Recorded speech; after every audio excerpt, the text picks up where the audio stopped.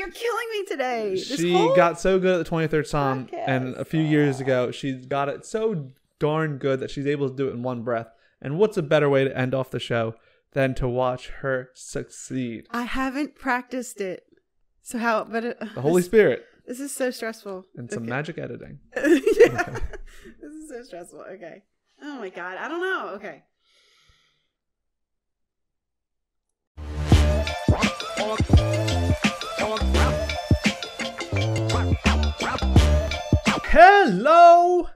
Hello, and welcome back to the Croak and Crow podcast. I am Spencer Cartier. And I am Velma. zOINKS! And this is Frank, sporting his barbecue shirt. Smokin Pig. It's a barbecue place down south. That one's in Georgia. I think they're both in Georgia. There's 2 or 3. But we usually stop when we're driving down 95. Frank is a huge fan of barbecue. You just can't get enough of it. Oh, There's different types. Yeah, his favorite is South Carolina barbecue. Okay. I don't know. I don't have a favorite. Let us know your favorite down in the comments. Texas, St. Louis. There's different types. Yeah, Texas, of course. But so anyway, yesterday we had a podcast. It was we did a twin podcast, but it was also spooky. And not just for the topic being twins, but it was a twin podcast. It was Twins Day. It was Twins Day, and it was Devils and Twins. And if you haven't already checked it out, then what are you waiting for? And I want to tell you something later. What are you waiting for? Cast into the fire. Throw it in the fire!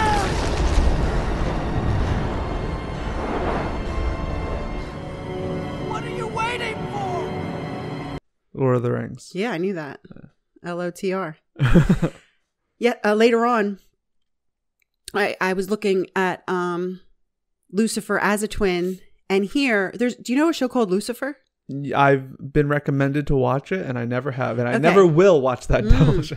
I haven't watched it, but it appears there's a storyline in Lucifer where he is revealed to be the twin of the Archangel Michael. Yeah, it's funny. You put that in the bio description. Yeah, that's because I found it. And I was like, whoa, that's an interesting little fan theory. I was like, should we have talked about that? But no, because when I looked it up, it's literally in a writer's mind. Yeah. But what do they say?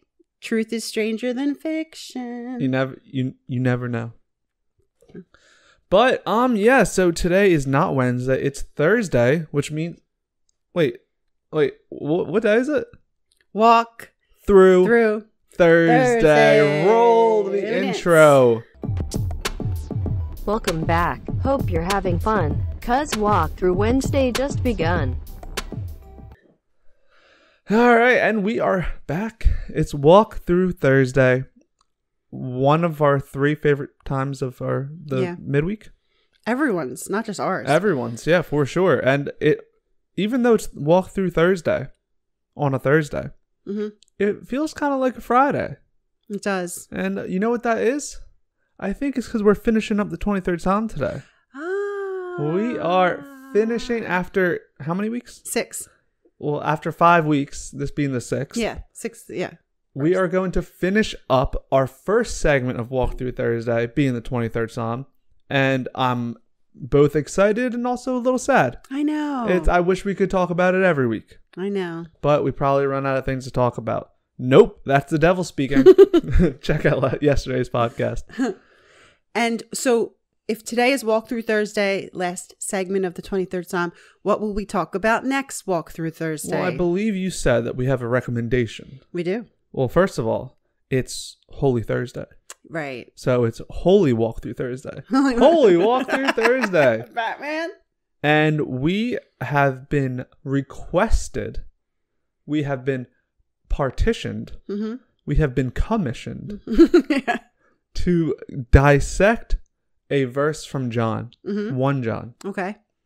1 John 4, 7-8. Lottery numbers. And I mean, from top of my head, don't know what it is, but I'm excited to get into it. Mm-hmm. I'm going to do some research. Yeah. in the middle of a podcast like we usually do. But yeah, so that's next week. Get excited. Yeah. That's from something. And it sounds like, well, you could look it up, but it sounds like the request was just for the 2 verses. I don't know if you want to do the whole. We'll say, because Okay. if we're reading 7 to 8, right? Follow me now. There might be more than 8. Yeah. And then that's 8 plus weeks, 2 months. Just better be the best verse in the world. Oh, wow. No, I'm saying like that.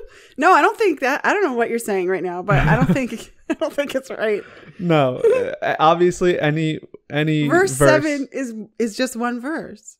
That's 1 verse. And verse 8 is just 1 verse. That's just 2 verses. No, because I'm saying if we read all of one, like the 23rd Psalm is Psalm 1 23. John 4. It could be like 23 verses. Yes, that's what I'm saying. That's crazy. Okay. Yeah. So we'll play it by ear. ear. Probably just kick it out in 1 week, actually. Yeah, we might read the whole Because thing. the person wants to know. Okay, you know what we're doing? We're dilly-dallying because we just don't want the last episode of the 23rd Psalm to be over, but we have a justice to do. So if Holy Thursday is next Thursday, that means Palm Sunday is this Sunday. Palm Sunday Moon Review. Get ready for it. It's going to be epic. All right. Here we go. Okay. So we don't have phones and we don't have papers. So but what we have is the 23rd Psalm in our heart. We have it, and I have it in my memory. And it. Well, so right now, you remember we're going to catch them up on what we read already. Okay. And then we're going to just like put a little space in between. We're not going to see if we can do it in one breath like you love doing. We're gonna. You are so ungrateful. Okay. We can say that for the end. That'll be the outro. So you want me to say it really like stopping? I'll say the first one. Okay. And then you can follow the lead. Okay. All right. I'll just follow the lead. The Lord is my shepherd; I shall not want. He maketh me to lie down in green pastures. Do I keep going? That's what I'm saying. Yeah. Oh. Just like a little bit of just take a breath in. Remember, because I'm not sure where they end to start. Okay. Let's just do our best. Okay. So start over. Oh no! You can start. The Lord is my shepherd; I shall not want. I'm doing the whole thing. Yeah. I thought we were gonna play tennis. It's your Bible verse. It's your last day to say it ever. Never. Okay. The Lord is my shepherd; I shall not want. He maketh me to lie down in green pastures. He leadeth me beside the still waters. You don't need to pause it in the middle of the. I can't. I don't know what I'm doing. You're doing great. I need a teleprompter. He leadeth me beside the still waters. He restoreth my soul. He guides me in the paths of righteousness for his name's sake. Yea, though I walk through the valley of the shadow of death. Why aren't you doing any of it? I'm holding up my fingers. Okay. Which one we're on. I shall fear no evil, for thou art with me. Thy rod and thy staff, they comfort me. Thou hast prepared a table before me in the presence of my enemies. Thou hast anointed my head with oil. My cup runneth over. Nice. You got it? Not that nice. I mean, we really take 200. Okay. Okay. So we got 5 verses, jam-packed with action. It was an emotional roller coaster. Going through it all, I laughed, I cried, I smiled, I frowned. And so to the final verse. Okay, so the final verse, we're at verse 6. Verse 6. And if I feel that it has 2 parts to it. Okay. Okay, so the verse is, anointed my head with oil, my cup runneth over. Surely goodness and mercy shall follow me all the days of my life. Okay, pause. Full stop, as the kids say. Okay. Wait, no, you're gonna say it, and then we're going to then. This is a fiasco.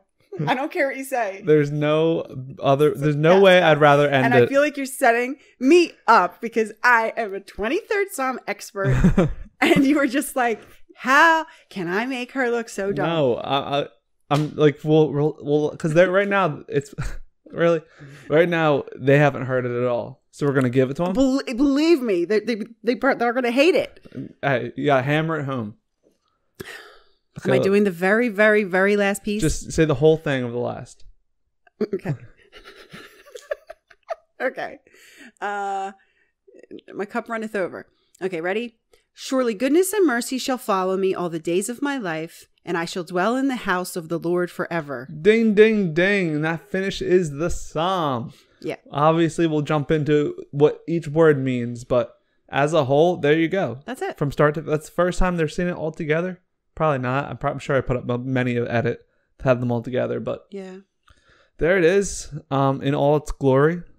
And now let's talk about it. So you said you want to go, you think they're separate. it sounds like two separate things to me. I think they're separate. Yeah. So the first one, surely goodness and mercy shall follow me in all the days of my life. Yes. Now, I'm going to take the floor here. If you remember last week, we talked about this big banquet. This banquet God was having for us. And he was giving us a feast. Our enemies were there. They had like party hats on. And it was just, you were being catered to. Party hats and straitjackets. You were being catered to. And you obviously didn't feel like you deserved it, but you deserve it. And that's what you're being told. And it's like, wow, this is actually incredible. And I remember one thing we brought up was with the cup runneth over. And that comes right before this. Is we were saying normally you think, okay, you're given a feast. You're given a pizza party. The pizza is going to run out. And we're like, no, the cup runneth is over. I think now what this is saying is the amount of times I've said double down in this what's the whole thing called? Psalm. Chapter? Oh, sorry. Is you will be like the banquet was always, hey, the buffet is always open. And I think that's what it's saying when it's like, surely goodness and mercy, which that is what he was describing with the prepare at a table for me, was this goodness and mercy. We talked about it, the cup being love. Right. And so it says goodness and mercy will follow me in all the days of my life. And remember, we talked about the valley of the shadow of death being life. Right. You got to watch all of these to understand what we're talking about. You do. But you even have to watch the Rainbows podcast because the promise of the rainbow was that he would have mercy on us forever. A merciful God. Yes. So yeah, so I think it's saying like don't let you think for just 1 second that this was a one-time thing. Through your entire journey, through life, through the valley of the shadow of death, my goodness, my mercy will always follow you. Yes. And your thoughts? Definitely. It's just nice, and some verses and chapters and songs and psalms and prayers you have to really pull out of there, Yeah. Shuck the corn. As the kids say. They do, the farmer kids. But these kernels are just right there. Yeah. Surely, okay, no mistaking. Surely. No mistaking about it. You're even going word for word. I like it. Yeah. Surely, goodness. Not just goodness. What else? Mercy. Mercy me. Shall follow me. Yes. And I like that, because, sorry to cut you if I cut you off. No, you didn't. You were inspired. As we were taught once again, if you didn't check out the 4th edition, Valley of the Shadow of Death, we described it as life. And we said, you're not alone. Like you're because in that verses, they'll walk through. Like you're the shepherd, Jesus, God is there with you, like guarding you. And so it's saying when it says is going to follow you, that means no matter where you go, how fast you run, like it's always there. Right. Anywhere in your journey, whether you feel lost, whether you're found, it's following you. Right. It's like a shadow. Right. Like a big shadow. Even when, you say, thank you, I don't need your help. I don't need you. I don't want you. When a little kid says, I'm running away from home. Yeah. I don't need your help. And I want to leave here. And then you say, okay. And then they walk down the street and then you're hiding in the bushes and you're just going along with them to make sure that nothing bad happens to them. So yeah, I'll follow you. God, goodness and mercy is following me, whether I said, get that goodness and mercy away from me. Get the goodness and mercy away from me. Goodness and mercy is going to follow you. You know what I've done sometimes, and this is out in left field. Okay. That's a baseball term. Go Phillies. You know what I do sometimes? What's that? Sometimes I pretend that goodness and mercy are the names of two angels.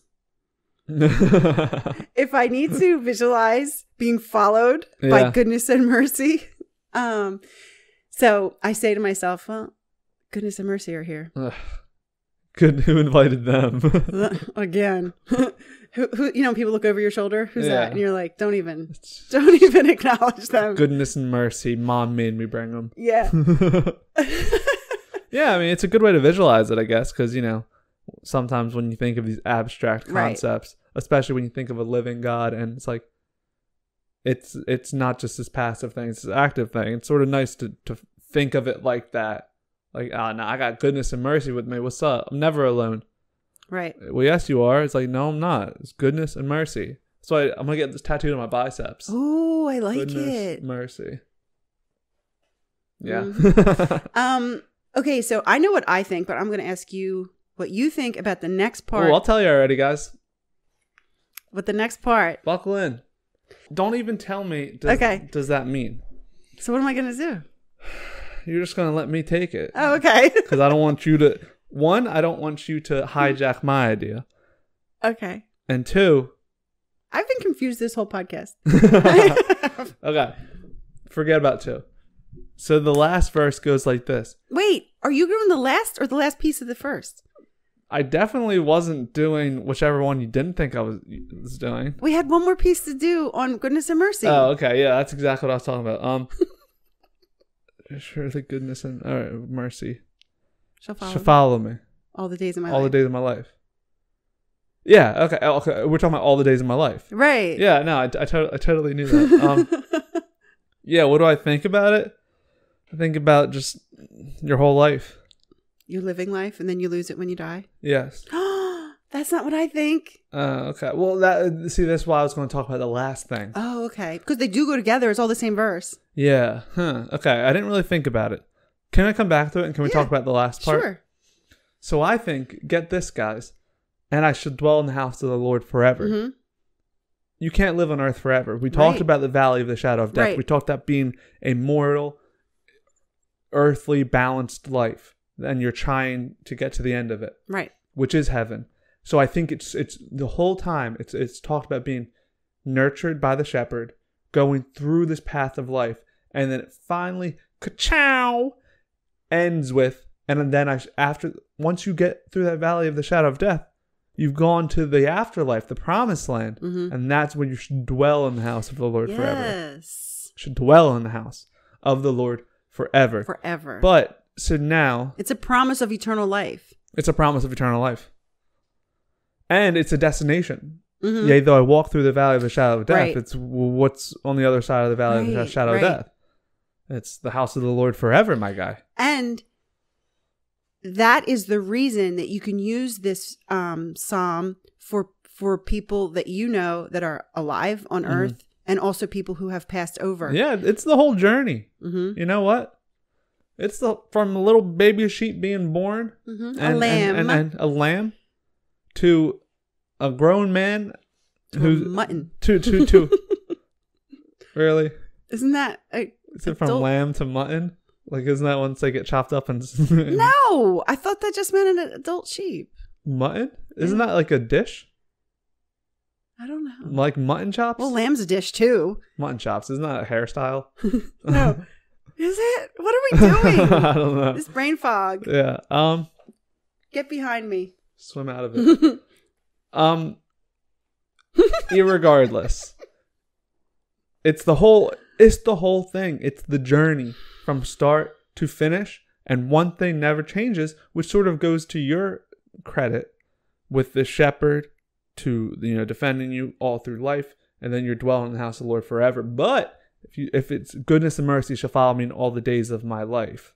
And not then I shall dwell in the house of the Lord forever. Right.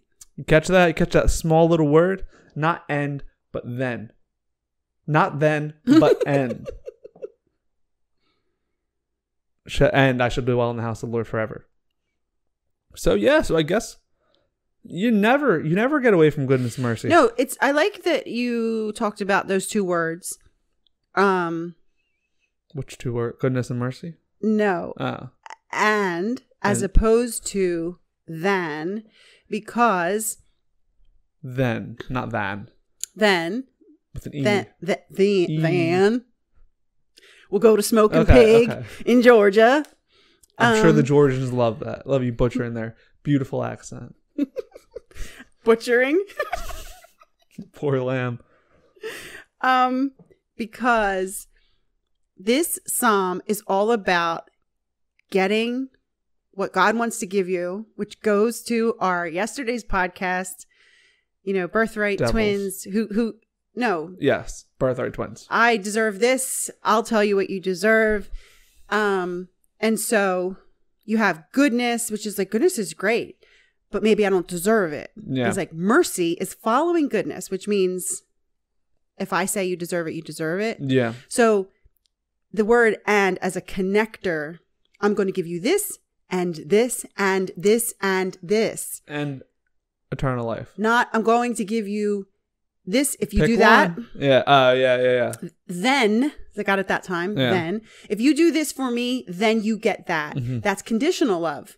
And God's love is unconditional. Well, if we're going to start picking out words, it's sort of what I was saying about the follow. Because that's definitely not, like, follow is not a conditional word. Right. If it was, if you follow me, goodness and mercy will be with you. It's Right. wherever you go, Right. whatever you do, goodness and mercy will follow you. Right. That means you're leading goodness and mercy. Right. And you can't, like a lost sheep from the beginning, it's that goodness and mercy is following that sheep. No sheep left behind. Right. Yeah. What about the black sheep? What's the story of that? It's just Who's the black sheep? What's the black sheep? What's that song? I don't know. I'm sure I'll find it in the post edit. This or that, this or that. Come on. Who's the black sheep? What's the black sheep? No, not who I am or when I'm coming, so you sleep. Well, it's the same idea. It was just a joke, really. I mean, just for the song. not for the song, but just because we're talking about sheep. Yeah. The black sheep is the Baba, black sheep. Baba, black sheep. Have you any wool? You're right. That's where it's from. I was like, what am I thinking of? That's funny. Okay. No, I said Baba. Like everyone. No, the black sheep, when they say you're the black sheep of the family, they're saying that you are the uncooperative one. You are I don't know why they say that, because I'm guessing a sheep that is born with dark wool is not less cooperative, but I have no idea. But I do know that it's a term, and it's like, oh, he's the black sheep of the family, and it means he doesn't go along with what we're doing. He's just maybe that's why, because everyone's decided to have white wool, and this one decided to have black wool. But I don't know. So wait, what were you saying? You were talking before that. I don't know. You said sheep a few times. Okay, well, I can just move on. Okay. So, let me repeat it. Okay. I got runneth over. Surely goodness and mercy shall follow me all the days of my life, and I shall dwell in the house of the Lord forever. Amen. And ever and ever. Now, I have a question for you. Unless you were going to say something else, I'll repeat it. In the earliest podcast, I think it was the earliest podcast, you said that this is a common psalm to be read at funerals. Yes. And you said, I don't like that. I believe it's a living psalm. Now, what we've just uncovered was that the last verse in our minds means you will then have eternal life in heaven. Right. So my question to you, and you're on the spot now, you're in the hot seat. Are you still going to stand here and say that you don't like how this is a funeral prayer, or you don't like how this is exclusively a funeral prayer? Because I think it has great use in a funeral, but I think it also has great use in life. Right. I think I don't like it being exclusively used for funerals, or for people for someone to think that it would only be appropriate. I feel that because you can give this prayer to a newborn baby. Right. You can give this prayer to anyone. Anyone. Name me one person you can't give this prayer to, or it doesn't apply. I'll wait. I can't. Neither can I. No, really. So yeah, I just didn't want people to not consider it when you're choosing a prayer, a psalm, verse to repeat. To say, well, that doesn't apply to me walking the earth and my struggles here. Sure, that's a nice bedtime story for we're all going to go to heaven, but it's not really doing anything for me. Yeah. Now let me ask you a question. I'm ready. Is the wording of the house of the Lord restricting? Like, you think of heaven as vast and life is eternal, and then you're like, wait, I got to live in one house? All of us? Dwelling in the house of the Lord. When I hear it, I don't think that, you know what I'm going to compare it to? Coming home. And he's the head of the household, being all of heaven. And so in this journey of unsureness, right? Like, because you were out there with the wolves. You were going through life, the valley of the shadow of death. We talked about being on a physical world and then dealing with physical problems and mental problems that come with living in a balanced world of good and bad. I think it's sort of representative to come inside now, like where it's my house. Whose house? Our house. Come inside. This is my house. I've been with you all the way, and now fear not, young sheep, because eternally you will no longer have to worry about the wolves, about the devil, about any of that. Right. The raging waters. Right. The water. I led you to the calm waters, but that's because there can't be calm if there isn't waves. Right. So it's just this sort of like, after you're going through a crazy time, hectic, maybe day at work, and then what's better than just getting home, kicking your shoes off and being like, now I can relax. Yeah, that's great. Because actually a lot of, I've seen, we call them funerals. No. What? I don't know what's going on today. In our church, in our Catholic church, we call them funerals. That's what we call them. What do other people call them? That's what I was about to say. Okay. In other churches, in I believe Christian churches, they call them homecomings. And they have homecoming services. And that's Is there a homecoming king and queen? They are the king or queen. But no, it's interesting because you just compared dying to going home, and that all of heaven is God's home, and we are his children, and we're coming home. Yeah, so it's exactly, I mean, I'm not to reinvent the wheel. Maybe that's why they say it, but we didn't know that. Now we do. And guess what? If someone had just told it to us, right, we'd probably been like, yeah, okay. Yeah, because I've heard it a lot of times. That's cool. I like that's fun. It's cute. But when you really start dissecting things yourself, yeah, true. I say it with the Bible all the time, where even things that I'm not really against. Like I remember I hammered it home with a gambling podcast. I was like, I'm not against gambling, but what is it? Like, what is the reason now churches are calling it a sin? Some Muslims, it's you're not allowed to gamble. And then once we talked through it and we talked about the reasons why it's a distraction from your spiritual journey and stuff, am I now going to go around and burn casinos to the ground? No, and I think it's fine, but it's always good to learn on your own. That's sort of what we've been preaching from the get is, right. You don't, as much as we love talking about sheep in this podcast, you don't want to be a sheep. Right. You want to, in context. And so you got to discover things for your own and see what you believe. Right. Follow that. Yes. And I said it in the first show of the 23rd Psalm, and maybe a couple other times, but I'm not sure. But I will end it with end the episode, and with I can't forget to say once again that you can change the pronouns in this psalm to suit praying for yourself, praying for someone else, praying for a group of someone else's, or praying for you included. So I would say, the Lord is our shepherd. We shall not want. Yes. He maketh us to lie down in green pastures. This is a pronoun-friendly prayer. It really It's is. a lot of P's. It really is. It's funny, but I was really so happy when I realized that, because it is a great prayer. But, you know, if I do want to pray for someone else, the Lord is my shepherd. I'm just talking about myself. I might just say it's probably one of the best prayers to pray for people. It really is. Off the cusp.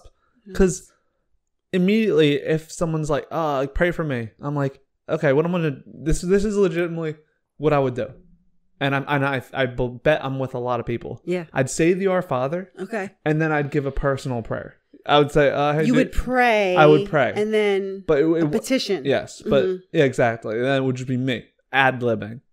But this prayer is a prayer that you can pray the prayer. Yeah, and you should pray the prayer in all the pronouns. The pronoun prayer. Pray the pronoun prayer. Pray. You should pray the pronoun prayer. But did we finish it? Is that the 23rd Psalm? Is it? That's it. It's the 23rd Psalm, or you could just say Psalm 23. Yeah. It's known as the 23rd Psalm, but if you were to write it, you'd write Psalm 23. Yeah, like what we're going to read next week is John 4. We don't say the fourth John. Yeah. But hey, tomato is potato. So that's the 23rd Psalm. Right before we end it, you want to just rifle it off one more time straight through? Get some redemption from the last time? Okay. You want to do it in the one breath? I don't know. You're killing me today. You're killing. I don't think I can do it, Spencer. No, you can. No, I don't The think Holy I can do Spirit's in you. You're killing me today. She got so good at the 23rd Psalm, and a few years ago, she got it so darn good that she's able to do it in one breath. And what's a better way to end off the show than to watch her succeed? I haven't practiced it. So how? But the Holy Spirit. This is so stressful. And some magic editing. Yeah. Okay. This is so stressful. Okay. Oh my God. I don't know. Okay.